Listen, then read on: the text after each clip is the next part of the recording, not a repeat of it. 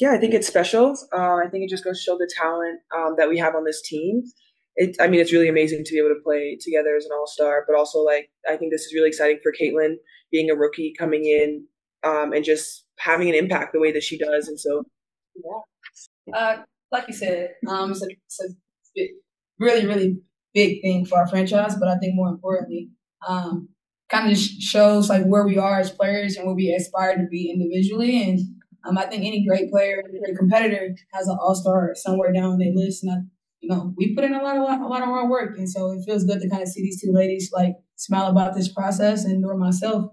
Together we can experience it. So I was just gonna say that the opportunity. Yeah. I know you guys spend a lot of time together. The opportunity to do something that's kind of fun together is going to be kind of cool for the three of you too. It seems like.